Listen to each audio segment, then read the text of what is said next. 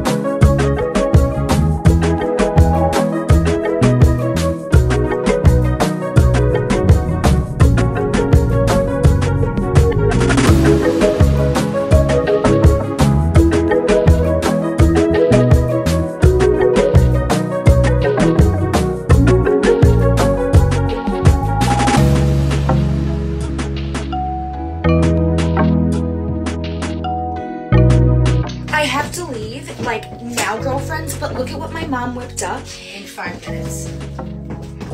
It's so cute. It's so cute! Yeah, literally just made them. She literally just made them in 5 minutes, because we forgot yesterday. I think I like those sunglasses. Are you sure? Yeah. It's the vibe, though. Do you guys like these glasses? It's either those Or, which which mummy? I'm obsessed with this little poof. these. These. I mean, I guess I could bring all. Oops, I dropped a unicorn. It's okay. Or these girlfriends. One of those 3 for sure. Okay, I'll bring them all. Let me know, girlfriends, which sunglasses, and we're also doing these shoes. So thrilled with those shoes. Mom, you're the talented lady!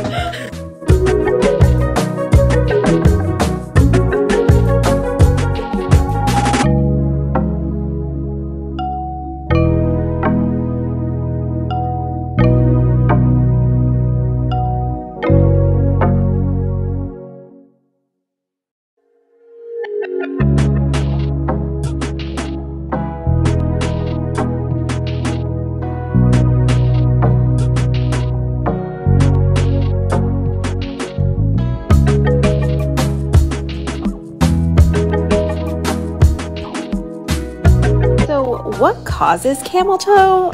Yeah, I'm going there. To explain this to you, I'm going to take some bra pads and basically add some lady bits to my mannequin. I'm sure we've all experienced this. You pull your pants up and you get a front wedgie. Well, this is happening because there's too much tension pulling up from that front rise seam. So, how do you remove that tension? Take away the front rise seam and redistribute that tension to the hips and down the thighs. And this is what it looks like. This is my very first time creating a bottom without that front rise seam, and honestly, I'm very happy with how comfortable it is and how it looks. A lot of brands don't do this because it's a lot more expensive to produce and cut a pattern in this way. But you know what? If it reduces camel toe, it's worth it.